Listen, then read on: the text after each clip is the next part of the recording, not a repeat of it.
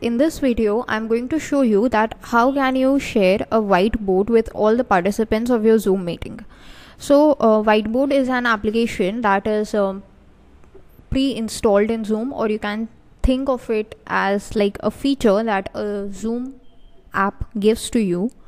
Using this whiteboard, you can actually help the participants to teach them in a much more interactive way using a virtual whiteboard. Okay, so let's see how can we create a whiteboard, or how can we share a whiteboard in Zoom. So the first thing that you need to do is go to the share screen option. Once you are in the meeting, you can just go to the share screen option, and once you do that, you can see that you're getting all these different options.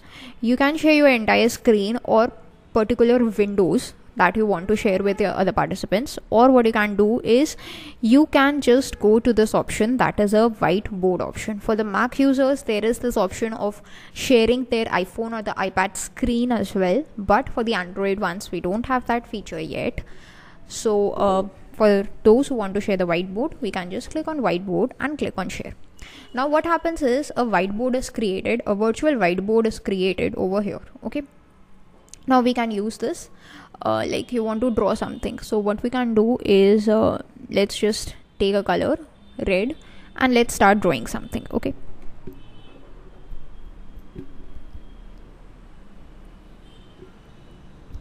so just like this, you can just draw something. You can write a message like this.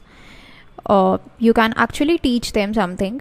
You can undo this, you can redo it, whatever you want. Then we have some of these symbols given here, like you can draw a circle, you can draw these different kinds of lines.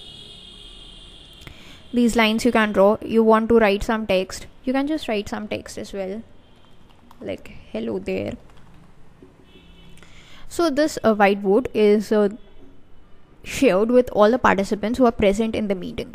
Furthermore, what you can do is you can actually download this whole file as a PNG or a PDF into your computer, or you can just clear all the drawings, or you can share this whiteboard with viewers as well, like you want to interact on something. So this whiteboard can be used by you as well as all the participants who are there, and they can just give their suggestions.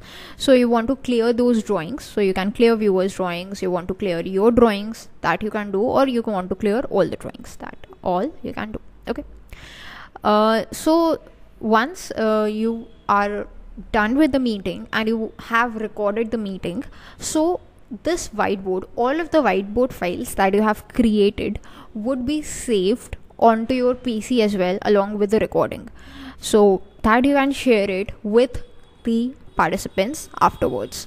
So this is how this thing works. This is how you can actually use a whiteboard in Zoom. That's all for this video. Thanks for watching.